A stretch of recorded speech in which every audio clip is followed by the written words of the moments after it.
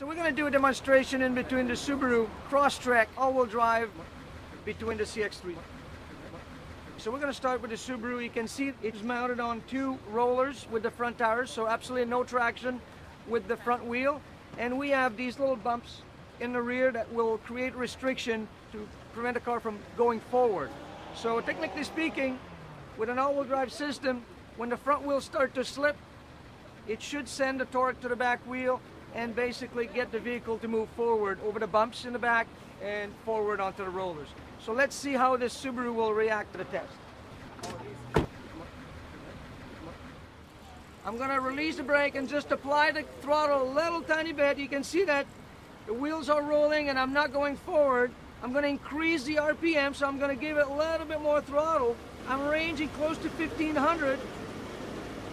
1800 RPM right now. I can see there's a center stack display that shows me that the torque is going to the front and to the back, but actually I'm not going forward, and I can even see the yellow light flashing, so it tells me that it's applying the brakes on the front wheel to shift the torque to the back wheel.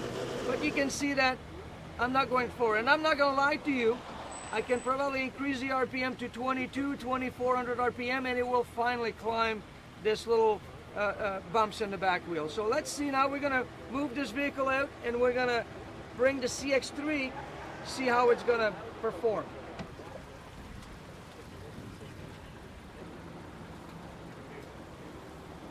Same situation. I'm over the rollers with the CX-3 and I've got the rubber blocks blocking the rear wheel. Now I'm going to release the brake. You're even going to see when I release the brake that the front wheel, the system will really be very aggressive to the point where it's just a little bit of movement, and I'm going to barely touch the throttle, maybe raise the RPM from 750 to 800, not 1800, and the vehicle will climb the obstacle. So you can see that it's tried to go, oops, just a little tiny bit of throttle, and then we're through. Okay, so let's do it again.